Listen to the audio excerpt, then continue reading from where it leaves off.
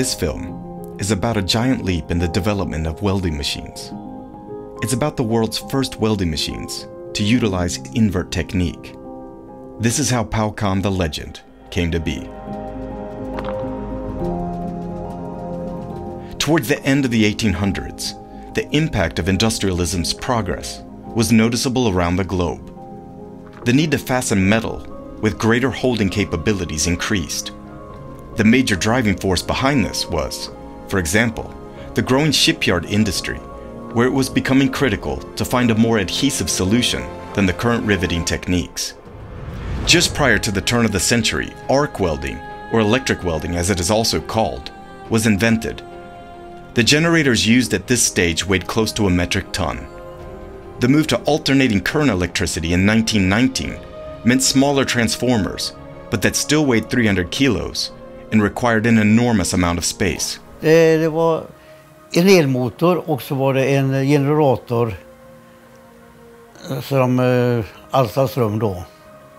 Och de vägde väl en 500-600 kilo styck och järnhjul, så att på en grusväg så var det tungt att skyva för 2 man, en sån. Around 1970 I was working for ASEA, it's today ABB, and I was very much involved in a lot of very interesting projects. One is this one, the industrial robot, which I was a major player in. During that time I was very much involved in power semiconductors to convert electrical power from 50 Hz to DC or other frequencies. I was curious, why don't people use inverter technology in welding machines? So that's one thing I was thinking about several years.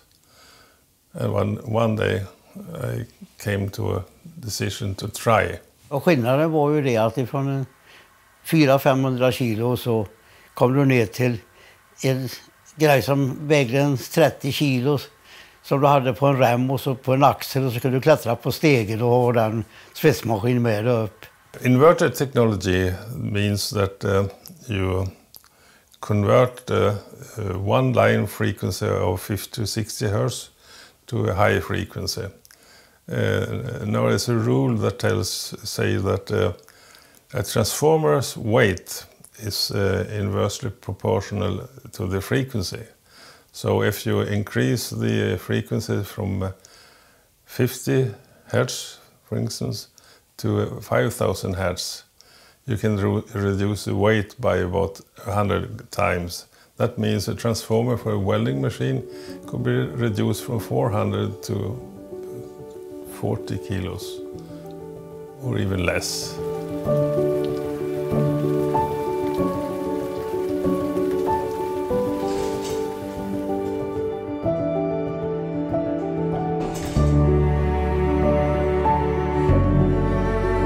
One day, the idea of combining inverter technology with welding grew until I decided to make a test.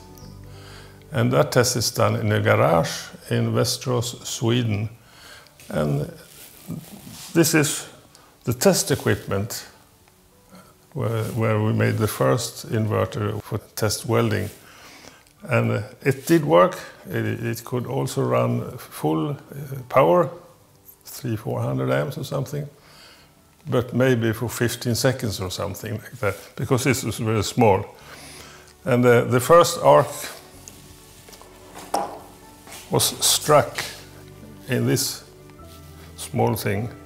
Here you can see it's burned. So, but unfortunately, the transformer is gone. I borrowed it to my former partner, John Hedberg. Unfortunately, he died, and we couldn't find the transformer. Very difficult to do it with just 2 hands in the garage.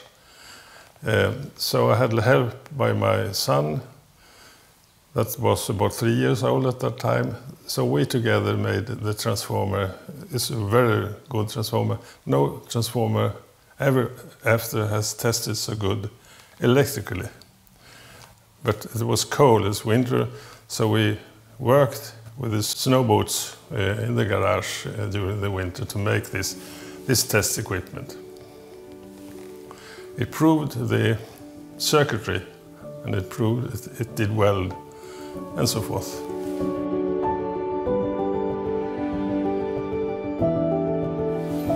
Okay, let's change generation.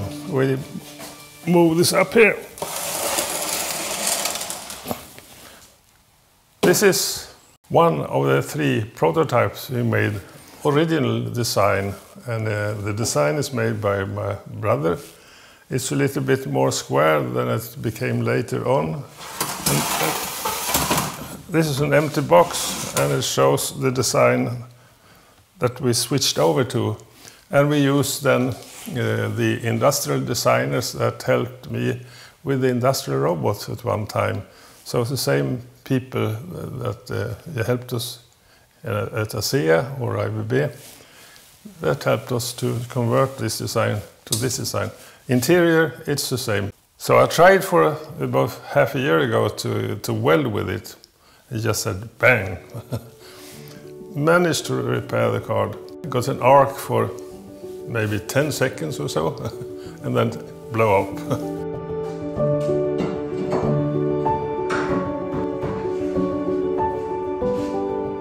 And it's very difficult to get a hold of things that was manufactured 50 years ago. But I managed to get it to work.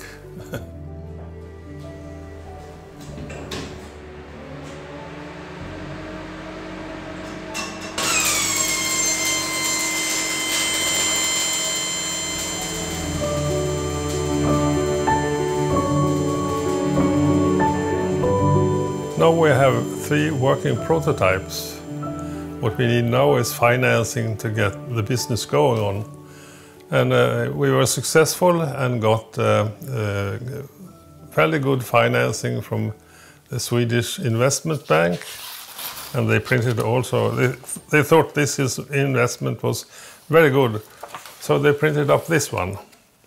And they said it's a world sensation welding machine.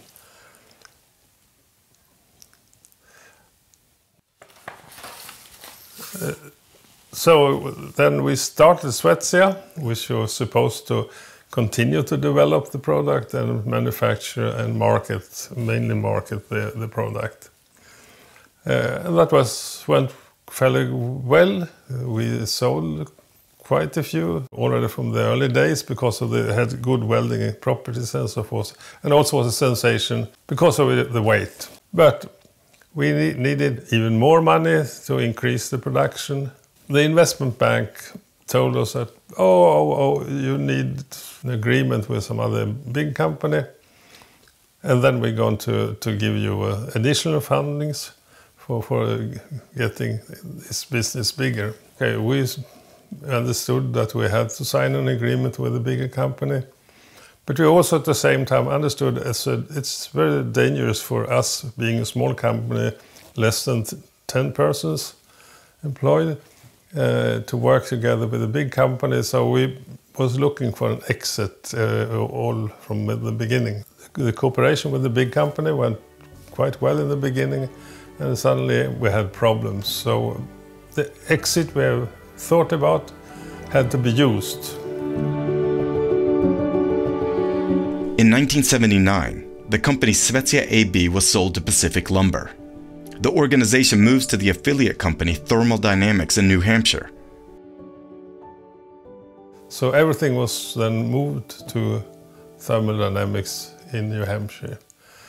Of course, they wanted to change the name. Of course, they wanted to change things because they were the new owner. So they called it Powpack instead of Powcon. But that did last only for a few years, and then they changed it back to Powcon. And I remained in the business on a consultant basis for a few years until 1982, when I left Powcon business totally. But in the meantime, before 1982, I participated in a project where we moved the business from New Hampshire to Phoenix, Arizona. The parent company wanted to give Powcon more status, so they decided to give Powcon its own factory in Phoenix, Arizona, which was considered more prestigious.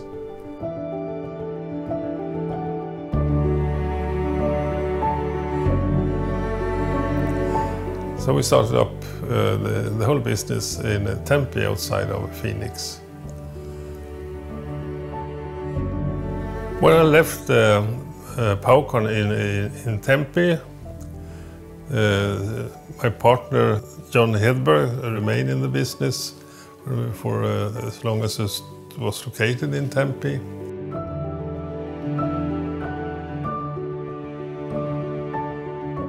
Following 1982, the company changed owners several times, which resulted in the final owner, Illinois Tool Works, shutting down production of Powcon during 1998.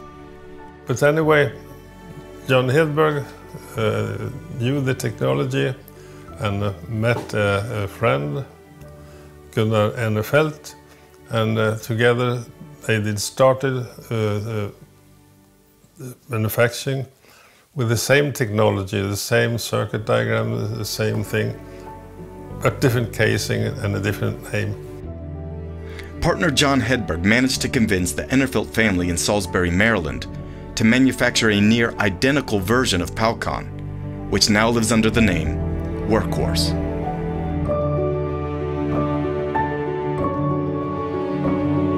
Now we're seeing the Powcon story, how Powcon came to be about 50 years ago, and that this product is still working out in the field and is still produced is probably because of it's a very robust product, both mechanically and electrically.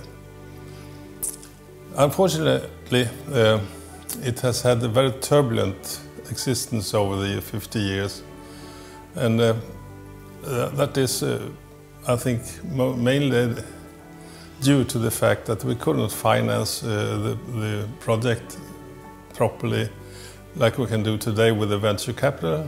Venture capital maybe was available at that time, but not developed the way it is today. But still, at the end, I'm very proud to have developed this product and made it work.